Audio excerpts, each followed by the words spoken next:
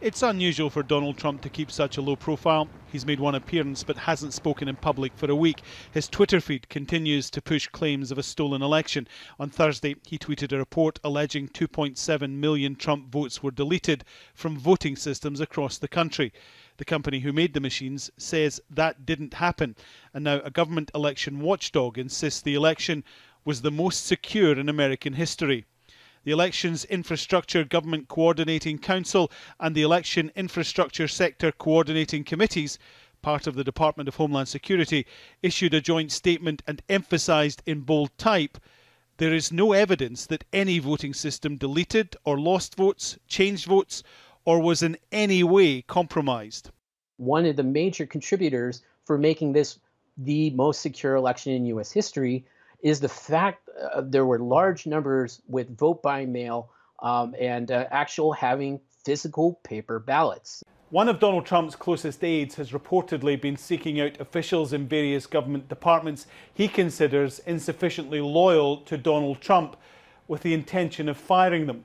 One of the people behind this report has told friends he expects to be culled in the coming days.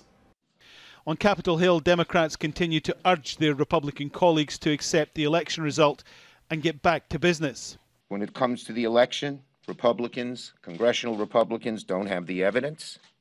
They don't have the proof. They don't have anything. Neither does the president. Congressional Republicans are deliberately casting doubt on our elections for no other reason but fear of Donald Trump.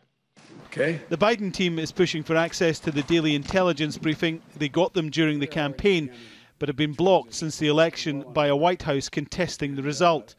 More Republican senators have expressed concern that could impact U.S. security, while stopping short of contradicting the president. Look, one of these two men will be the president of the United States after the election results have come in. And I think at this point, just as a matter of protecting our nation's interests, I do think that both the president and his competition here, Vice President Biden, should have access to those classified reports. President Trump's legal team insists there's a process to follow that could take some time, and it continues to fundraise to help the president's efforts in court. Alan Fisher, Al Jazeera, Washington.